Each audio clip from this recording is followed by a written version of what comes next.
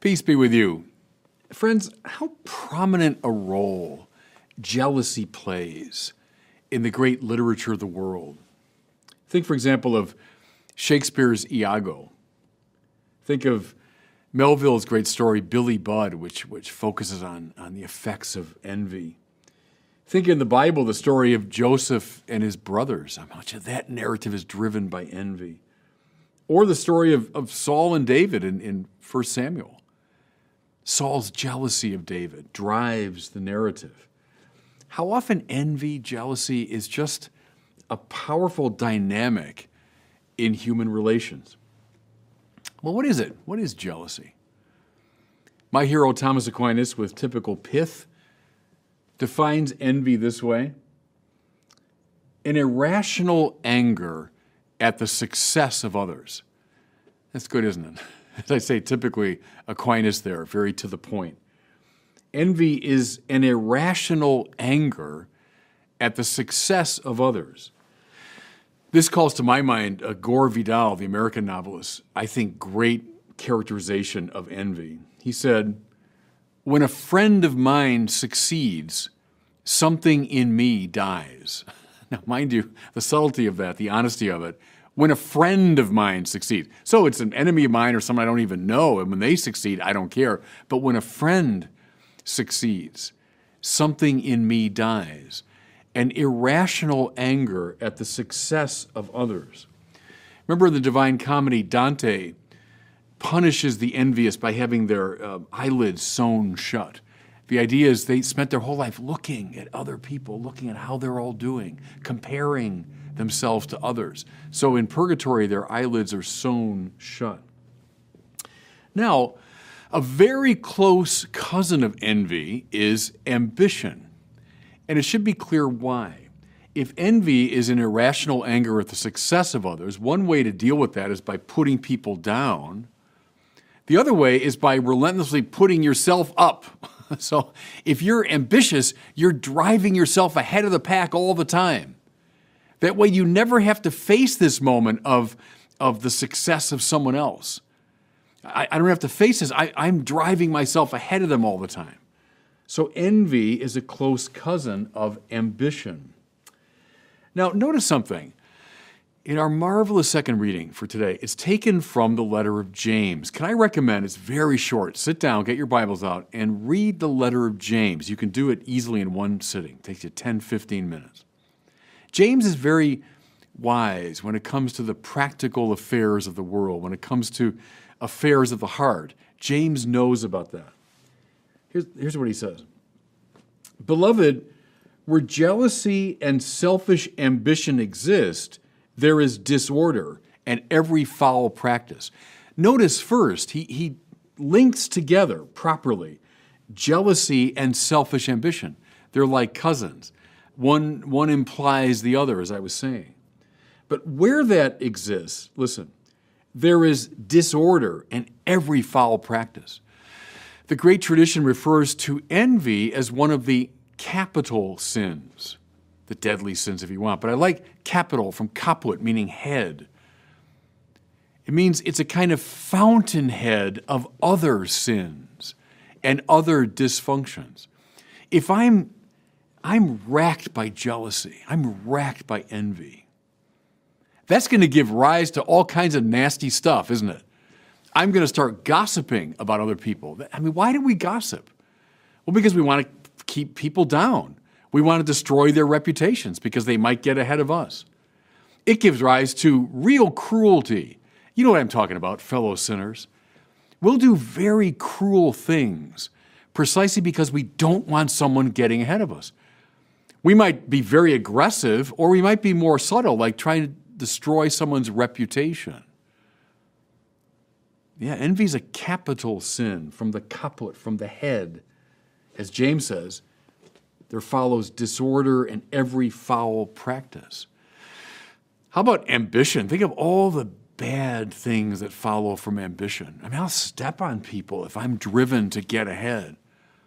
I'll cause havoc around me as I'm trying to climb the ladder. So from these flow all kinds of bad things. But then James makes this observation, which I think is super important. So we're talking about these objectivities of envy and jealousy and ambition and what they produce. Here's what he says, though. Where do the wars and where do conflicts among you come from? Is it not from your passions that make war within your members? Now, he's making a further move here. So all these dysfunctions caused by envy and by ambition. But where do they come from ultimately? They come from disorders inside of us.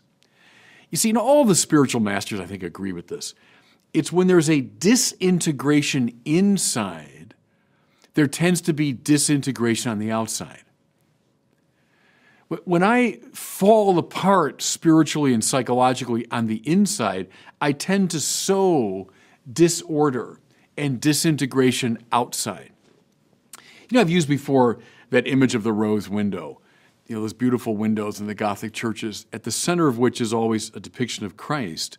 And then wheeling around that center are all the different elements of the window connected harmoniously to each other and to the center. Okay, that's an image of the well-ordered soul, isn't it? Centered in Christ. All the elements that make me up on the inside, now linked to Christ and therefore linked harmoniously to one another. A saint is someone who's found this wholeness, this integration, which is why saints tend to radiate integration outside. They produce harmony and integration outside of them. But we sinners who have fallen apart, what does James say? There's a war within you. That's what he means. I've fallen apart. My mind, my will, my passions, my interests, they're disassociated from Christ and therefore from each other. And therefore, I become a sower of disharmony around me. That sound familiar? Fellow sinners, you know exactly what I'm talking about. When you're especially in a bad way on the inside, you tend to make things worse on the outside, right? That's what he's saying. Now, in light of all of this, we have to look for the right solution. And we find it precisely in the pages of our gospel for today. Jesus is journeying with the 12, and he's clearly laying out his mission and his identity. He'll be rejected by men who will kill him, and then he will rise from the dead. In short, he's laying out the dynamics of the Paschal mystery, a life lived in self-emptying love for the sake of God's kingdom. He's implying, of course, this is their mission too. You're my disciples. Come after me. Walk in my path. And so you got that same mission by acts of self-emptying love to bring about the kingdom of God. Okay, what follows from this is a scene that would really be funny if it weren't so tragic. As he's laying out this most profound of truths, precisely about how his life is all about self-emptying love, the disciples commence to argue about what? Which one of them is the greatest? What's happening here? And we can recognize this in a family, in a coffee klatch, in a community, in a society, in a culture. What's happening here is the typical move of the envious and ambitious spirit. Who's the greatest? Which of us should get ahead? How can I put you down so I appear better? This is the old familiar game. But it is directly repugnant to what Jesus has just been talking about. His mission is about the overcoming of all this silliness and getting on with the work of love, getting on with the work of self-sacrifice for the sake of the mission. They're not listening to a word he's saying because all they're concerned about, envy, ambition, who's ahead, what do I have to do to get into that position? Okay, at which point, Jesus does something rather extraordinary. He takes a little child and places his arms around the child and puts the child there in the midst of them. Now get that scene in your mind. The disciples all kind of gathered around Jesus, and he has his arms around this little child. And he says this, "Whoever receives one child such as this in my name receives me. And whoever receives me receives not me, but the one who sent me." There's a lot going on here.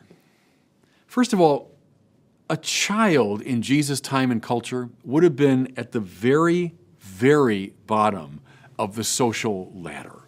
What I mean is a child would not have been taken seriously, would not have been seen in any way as a figure worthy of attention. You know, we're probably a little more kind of romantic about that, but they weren't in the ancient world. A child was at the very, very bottom of the social ladder. Hey, I'm ambitious. I'm envious, and so I'm ambitious. I want to get to the top. Jesus puts in their midst a figure at the very, very bottom of the social ladder. In other words, let go of this stupid envy and ambition. What else is he saying as he puts this child in their midst? I think this: children are capable of being commanded. The child isn't reaching immediately for his own autonomy. Children live in a world where their parents command them, they do what they're told, etc. Well, that's the right attitude in the spiritual order. It's not my projects, my plans, my ambitious designs. No. Do what you're told. Allow yourself to be commanded by Christ. It's not your climbing the ladder that matters. It's what you do for the sake of the kingdom. There's this too, I think. Children have this wonderful capacity, and parents know about this, to get lost in the present moment. Think of a child at play. And it's something silly, but play is always kind of like that. Not thinking about the past, not preoccupied with the future, but completely caught up with a kind of joyful abandon in the present moment. Children have got that capacity. Sadly, we either kind of knock it out of them or life knocks it out of them. But little kids can do it. They can get lost in the present moment. Every spiritual master that I know talks about this in the spiritual life. What gives us joy? This capacity to give ourselves utterly to the present moment.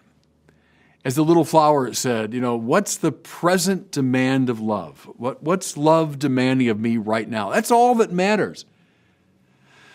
Don't get preoccupied with the past. Think of envy often looks to the past, what these people have done, and I resent this, and I'm still mad about that. Ambition looks to the future, right? What can I do? How can I get ahead? Where am I going? Forget the past and the future.